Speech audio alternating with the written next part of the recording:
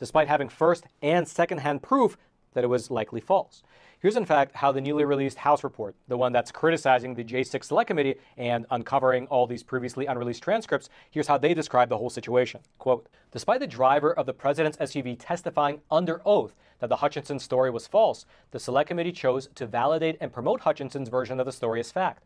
The Select Committee hid the driver's full testimony and only favorably mentioned his testimony in its final report. It did not release the full transcript. And frankly, it's exactly stories like these which I believe reveal the underlying reason for why people trust the government less and less. Because if the January 6th Select Committee, if they just gave people a full accounting of what happened on that particular day without trying to skew and shape the narrative, then I believe people across the political aisle would accept it. And if you thought that was interesting, well, hit that subscribe button and get more videos just like this.